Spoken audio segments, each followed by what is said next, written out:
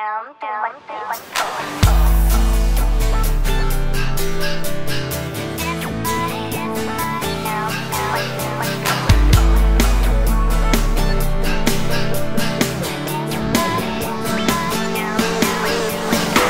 going to show you my first trick, and my first trick is to actually create a fixture that is a test fixture. So I'm going to type in manufacturer, me, James, then name, channel test, display name can just be test, and the difference between name and display name is the name is what will come up when you are searching the fixture library, and the display name is what will display on the buttons that you assign that fixture to. The ESTA manufacturer ID is actually for fixtures that are enabled for remote device management, and that's like a two-way protocol for DMX. If you don't know what that is, it really doesn't matter. For 99% of cases, you don't need to fill this out. There's not a hell of a lot of fixtures that have RDM enabled, but anyway, if you want to Google for RDM DMX, then you'll find a list of manufacturers' IDs in hexadecimal and model IDs in hexadecimal, so that once this profile is loaded, the console will know when something responds with yes, I am here on the network, then it will know that this personality is to be linked up with that fixture. But anyway, for this, we absolutely don't need to worry about that. So you see here, I selected history and I just double clicked created, and it's automatically put the date in, and it's saying created today. The manual, yeah, sure, I'm not about to copy paste the manual into it for this. Physical, for this particular fixture, doesn't matter at all. Now, attributes, we're going to add a dimmer channel, and I just double clicked dimmer and it appears in the attributes here. And then I'm going to add another one and another one. And basically I'm going to add, let's say 14 dimmer channels. 14. Okay. So we have 14 dimmer attributes, which means that I want to make one fixture with 14 dimmers. And the reason for this is while we're making the profile in the personality builder, I want to load up my channel test fixture into the console so that I can actually change values and double check what is in the manual is actually what the light responds to. So now, because it's important that I actually know the DMX value, the function that I want to assign to this dimmer is raw DMX. So the reason why is I want it to go from 0 to 256, and I want to actually be able to jot down in my little notepad or punch into the personality builder exactly when, for example, it goes from open to the first color, exactly what that DMX value is. So I'm just going to go through and add a raw DMX range to every dimmer. There's probably a way to copy and paste this, but yeah, whatevs. So now, if I click on the dimmer, and we're on properties down here, we can see that the attribute group is intensity, and that it is indeed a dimmer, and that it's 8-bit. And on the wheel, it's going to say dimmer. So this is good. And then if we go to our function range, we can see here that it's going to display in raw DMX, DMX start 0, DMX end 255, this is good. Value to 0 decimal places, that's correct, because we just want it to display 0 to 255. And then on top of the wheel, it's going to say raw DMX. So this is all good. Now you might think, okay, we're done. But no, we're not, because all we've done is we've told the personality builder what attributes we want this fixture to have. Now we need to actually create a mode.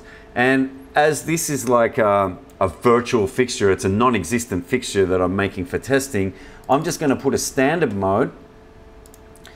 And then if I click on that standard mode, you'll see that all my dimmer channels here come up. So I need to add into the standard mode all the dimmer channels. So I can just go along, double click them all. Okay, so now we have our 14 dimmer channels, and in the order that we did it, you can see here channel offset is 1, 2, 3, 4, 5, 6. So basically this is saying that if we patch this channel test fixture to DMX channel 1 in the patch, then it's going to go, the first channel is 1 and then up to 14, which is exactly what we want. Now for this simple fixture, which is a great introduction on basically how to get around the GUI, we don't need to add any macros because there's no lamp on, lamp off reset, and we don't need to add any palettes because they're all just raw DMX value dimmer channels. So now also under attributes, what's a good idea is under the wheel name is to just give them a number. So dimmer 1, dimmer 2, and so on and so forth. So now our wheel names match up with our channel offset so that we're clear on when we're adjusting a wheel what channel it actually is. So now the last thing we need to do is go to the wheel mapping, and remember I said this is where we get unstuck. Now at the moment, if you tried to load this personality up, the console would not know what to do because there's 14 dimmers assigned to the dimmer wheel. So we just need to drag them across, doesn't matter where.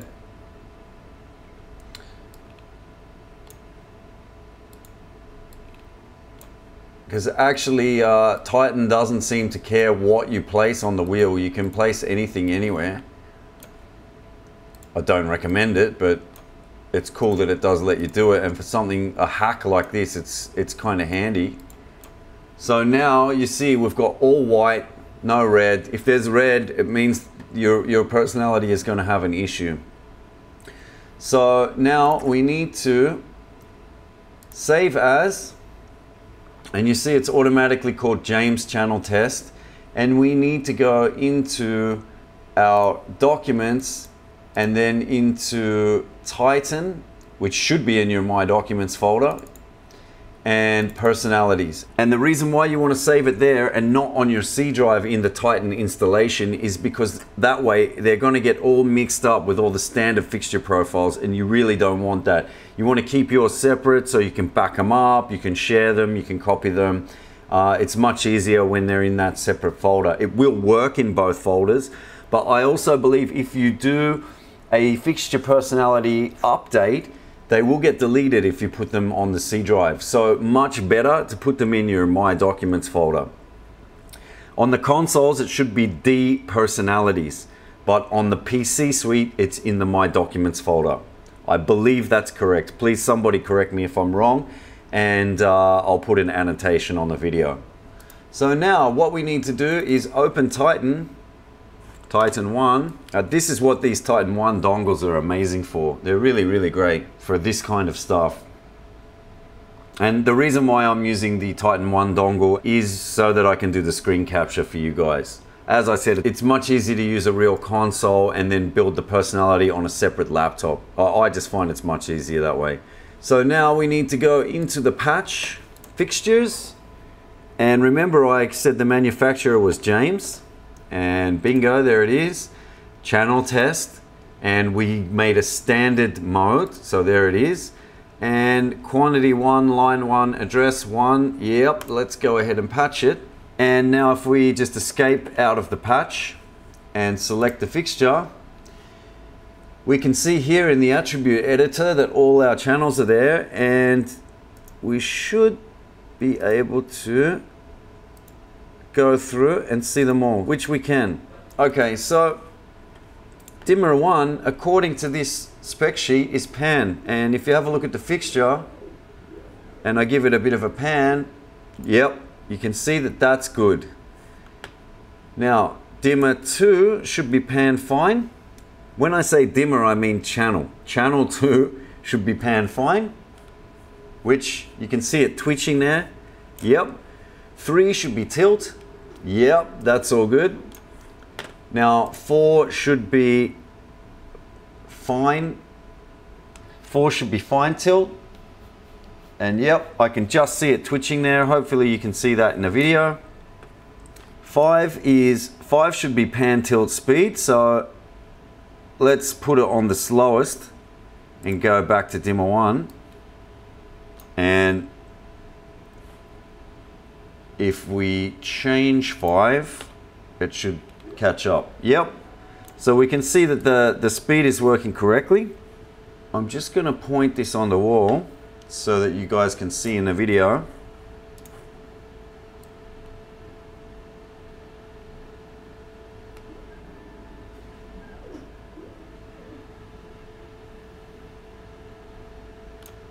Okay, so let's go back to it. 6 should be dimmer, and yep, 7 is shutter and strobe.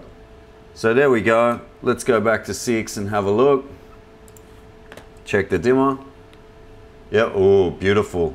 Look at those lovely gates. The default focus, yes. All right, the next channel, 8, should be, according to the manual, the color wheel, which, yep, it is. And yeah, we've got half color steps there. Let me just focus that because that's like super annoying.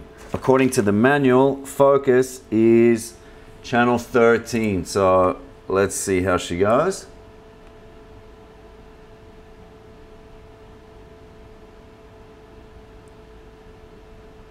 Interesting. So the gobo wheel should be 9.